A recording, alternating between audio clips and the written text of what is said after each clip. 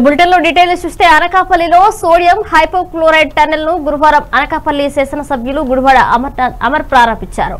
ముందుగా బెల్లం మార్కెట్ ప్రాంగణంలో ఏర్పాటు చేసిన కూరగాయల మార్కెట్ ను ద్వారంలో ఈ యొక్క టన్నెల్ ఏర్పాటు చేసి ప్రారంభించారు. అనంతరం ఎన్టీఆర్ గ్రౌండ్ లో ఏర్పాటు చేసిన ఘటనలో మరో సోడియం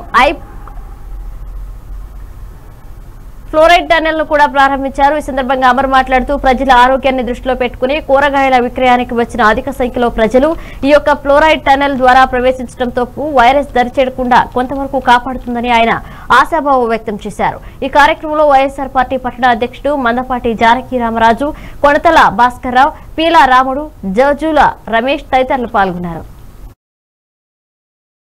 తీసుకురావాలనేటువంటి ఉద్దేశంతో దీన్ని ఏర్పాటు చేయడం జరిగింది. ఈ ప్రాంత ప్రజలు ఎవరు వచ్చినా సరే మార్కెట్కి వచ్చినా కంపల్సరీగా టన్నెల్ లోపల నుంచి బయటకు వచ్చి అప్పుడు మార్కెట్లోకి వెళ్తే ఇతరులకి ఇబ్బంది లేకుండా ఉంటుంది, వచ్చిన వారికి ఇబ్బంది లేకుండా ఉంటుంది. ఈ కరోనా మీద మనం చేయగలిగినటువంటి కొన్ని నార్మ్స్ ఏవైతే మనం మెజర్స్ పాటించాలో పాటించేటువంటి దాంట్లో ఇది ఒక మెజర్గా మనం తీసుకున్నాం. కాబట్టి ప్రభుత్వం తీసుకోవాల్సినటువంటి చర్యలు, ప్రజలు తీసుకోవాల్సినటువంటి జాగ్రత్తలు అందరూ కూడా కలిసికట్టుగా దీని మీద పోరాటం చేస్తే తప్ప ఇది ఒక ప్రాంతానికి సంబంధించి కాదు, ప్రపంచవ్యాప్తంగా వ్యాప్తి చెందినటువంటిది. ఇప్పటికే దాదాపు 15 లక్షల మందికి సోకించినటువంటి వ్యాధి. మరి ముఖ్యంగా భారతదేశం లాంటి దేశంలో జనాభా ఎక్కువ ఉన్నటువంటి దేశంలో మరిన్ని జాగ్రత్తలు తీసుకోవాల్సినటువంటి అవసరం ఉంటుంది. కాబట్టి ఇప్పటికే మీలాంటి వాళ్ళు చేస్తున్నటువంటి సర్వీసు తప్పకుండా దాన్ని కొనియాడాల్సినటువంటి అవసరం.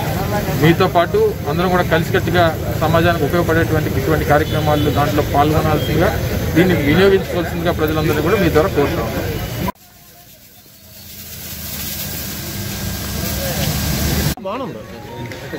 కానీ గ్రామీణ ప్రాంతాల్లో, ఎందుకంటే పరిసర గ్రామాల నుంచి రైతులు వస్తున్నారు, ప్రజలు వస్తున్నారు, వేలాది మంది ఈ ఉదయం 6 గంటల నుంచి 9 గంటల వరకు జరిగేటువంటి మార్కెట్లో పాల్గొంటున్నారు.